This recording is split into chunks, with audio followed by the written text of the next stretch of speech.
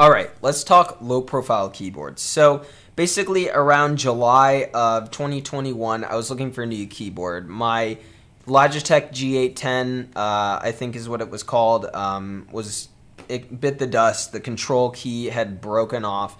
And honestly, I was just kind of done with the thing. I never really enjoyed the keyboard that much in Logitech's Roamer G switch. But it was my first, gamerish keyboard. It had the RGB, it had the software, and it got me, kind of into mechanical keyboards, I guess, or it was my, first keyboard into the PC gaming world. Before that, I just had some Logitech like membrane keyboard.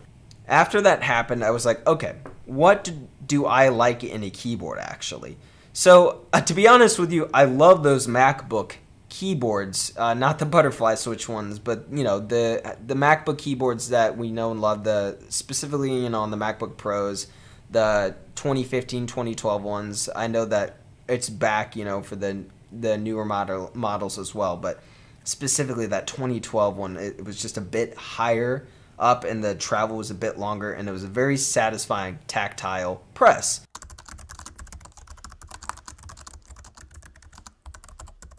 So I was like, okay, can I get, that kind of as a mechanical keyboard, as low profile? Can I have the best of both worlds? So I started researching, and there wasn't many good options out there at the time. Corsair had one that was released, and I'm not quite sure if Logitech had released their G915 yet, but I ended up coming across Keychron, specifically their gray keys with the one orange key style. I remember seeing that in some review before, so I was like, oh, they have a series of low-profile keyboards that from what I had seen from them before, it was just kind of typical mechanical keyboards.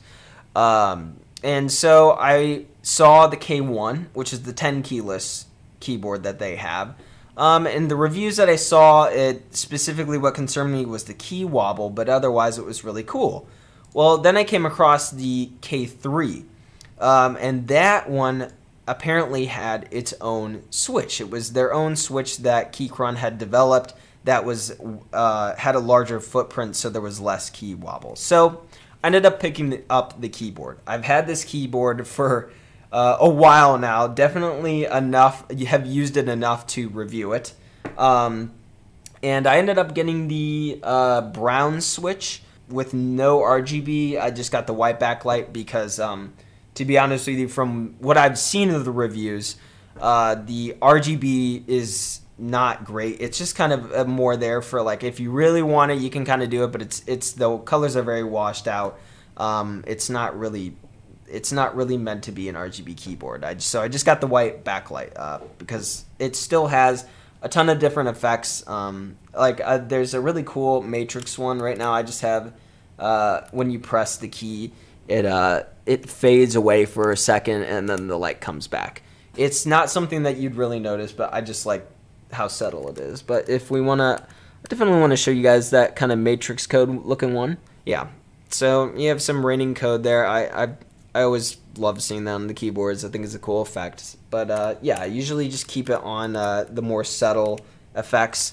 Yeah, I've enjoyed the keyboard so far. This is the version 2 of the keyboard. When I was getting it originally, there was a lot of complaints, it seemed, with version 1, and version 2 had just come out. And I wanted to do a review on this basically immediately to capitalize on that, but that didn't happen. So, yeah, it's the version 2, the deck flex is basically gone. I think they changed the frame to be a better, I'm not sure if it's an aluminum frame, but basically a tougher material. And then there was complaints about the feet from before. Now they have like the rubber tips. There's different steps of adjustment. I never used the propping up of the keyboard. I always just have them flat. So, but yeah, it has Bluetooth. It has direct connection as well. I have it directly connected to my PC at all times. USB Type-C, so you can use any cord that you want. It does come with a cord, so that's, of course you could use that, obviously. Yeah, it has switches also to switch between Windows and Mac OS, and also iOS and Android if you want to connect it to your phone. So, yeah, it's a really cool, looking keyboard. I having the low profile switches is cool. So, how do I feel about it after using it for a year and like 5-ish months? So, I feel like it was a big learning curve, especially, just like with a typical mechanical keyboard, you kind of have that familiarity with the layout, and the keys are a lot closer together on this keyboard. So trying to teach my hands to press keys that I like, the farther fingers that were usually farther out. Basically, I actually for a while wasn't like using my my pinky finger or my like ring finger as much anymore. I was kind of ending up using the pointer, like in the index finger and the middle finger, like the most, which was kind of weird. So I kind of retrained myself to try to use more fingers because that's what you're supposed to do or whatever, and that's kind of been my biggest like hang up with it, because like obviously you don't want to lose productivity. You want to get this new thing and you want it to be just as good with it as you were with the last one, because I use this for work. I need to be able to do things as fast as it was doing it before. So that's been my only issue. Otherwise, the only other thing that I feel like is, not great is the switches are just okay.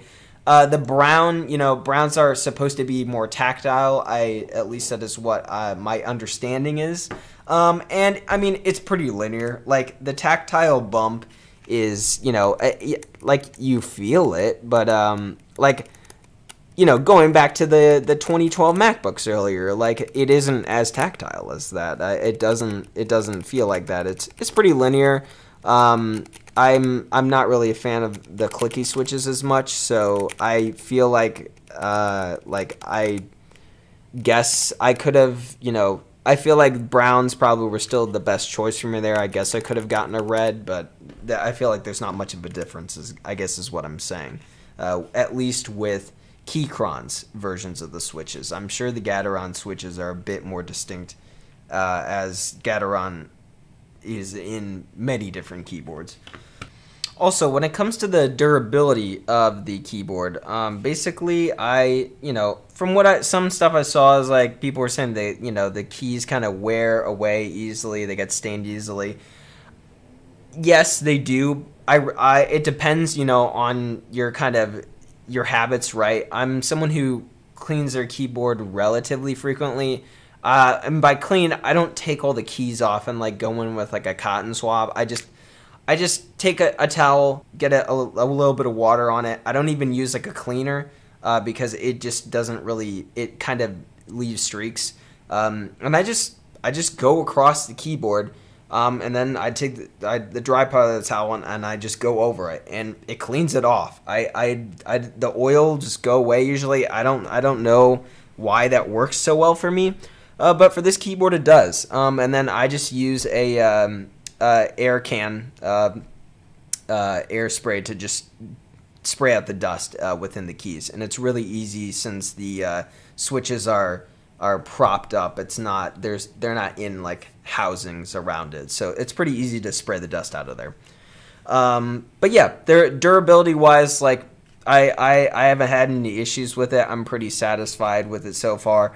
I can't really speak to the battery because, like I said, I always just keep it plugged in. From what I've seen, the Bluetooth is it's not the most amazing Bluetooth on this. There's only a certain amount of key rollover, and sometimes people have reported like delays, which is not great, especially if you're playing games. So I never use the Bluetooth. I just have it always hardwired in. Now, Basically, it's taken me so long to make this video that there's other choices out there now. Going back to the Keychron K1, it has their own switches in it now.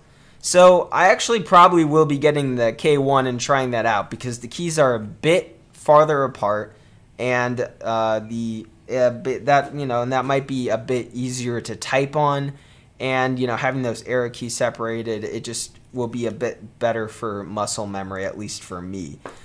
So that's good that they have their version of the switches now on the K1, because yeah, before it was just the Gaterons, and from, like I said in the reviews that I saw, there was a lot of key wobble. And there's also new choices kind of popping up on the scene. The new Logitech keyboards getting, a bit more discounted to be a bit more of a reasonable price.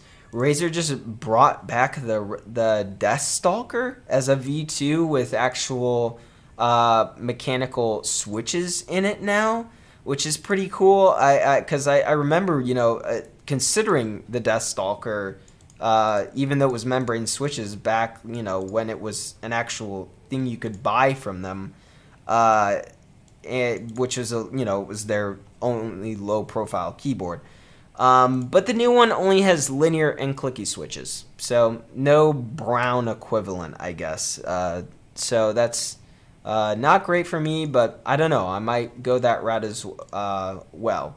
Or I might take a look at Keychron's other offerings. Basically, the goal to find the perfect low-profile keyboard, I feel like, still continues for us low-profile keyboard enthusiasts out there. This is a really cool keyboard, especially for the price. Like basically, I think I paid $80 for this right now on their site. I believe it's $90, but there's sales right now on Amazon. It's $80, around $80. So the price fluctuates. I feel like $80 was a really great price for this 90, pushing it just a little bit. But yeah.